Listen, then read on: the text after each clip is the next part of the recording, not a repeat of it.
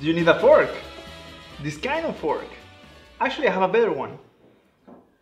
A level switch fork. Fortunately, here in Visaya, we're always talking about process automation and instrumentation.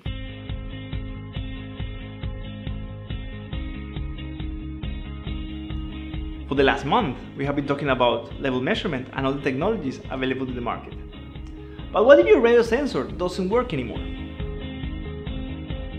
Well, this is when vibrating forks come in handy. These prongs vibrate at a natural frequency thanks to a piezoelectric actuator inside the transmitter. When the prongs get in contact with the product, its frequency changes due to the density of the product.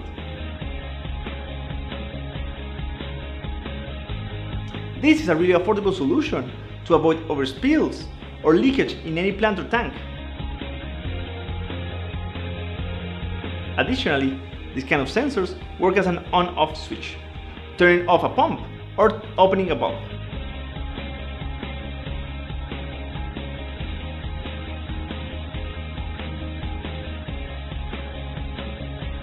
Thank you for watching this video. Alexandra, thank you so much for helping me out. Remember to subscribe and I see you next week.